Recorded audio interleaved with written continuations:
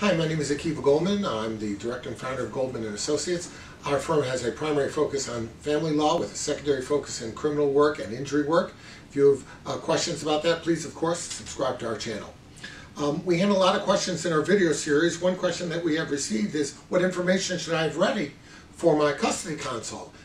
The scenario basically is that you're thinking of making a court proceeding or making appropriate motion to get custody of your kid, and you're going to talk to an attorney about it. What information do you need to have? Well, you have to understand one thing.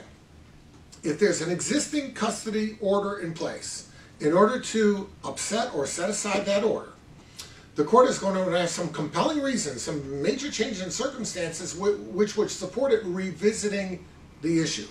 So the first thing you're going to want to have available to your lawyer is, what's the reason to even look at this in the first place? It can't be, well, you know, my husband has had the kid for a couple years, it's my turn.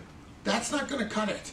That may cut it with a chair or a car or some sort of picture on the wall. It's not going to cut it when a child is at stake, because there are emotional and other psychological bonds that are created, and there's routines that have to be followed, and the court's very sensitive to trying to maintain those routines, to try and keeping a seamless situation going with respect to your child. If you're going to turn that upside down, the court's going to need to know a strong reason why that is.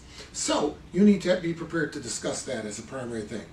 What might that be? Well, it might be that your ex all of a sudden has become addicted to drugs or alcohol, or maybe your ex lost a job and can't afford the house. The house is in foreclosure.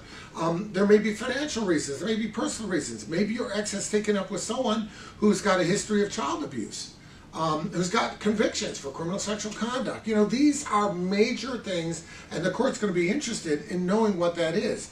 The court will not consider a change of circumstances something that's predictable in life. So if your kid is now starting high school, it's predictable and foreseeable that in the normal course of academic development, the kid's going to go from middle school to high school. That's not going to be considered a change in circumstances that the court is going to look at to revisit custody.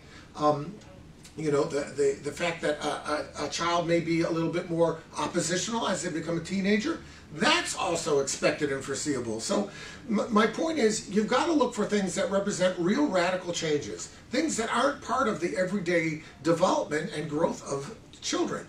If you have something like that going on, the court may very well see that as a reason to revisit the custody issues, and that is a primary thing that you have to have prepared when you go for that custody consult with your lawyer. If you are thinking about getting that consult, or if you have questions about that, call now and we'll be glad to give you guidance and help you out.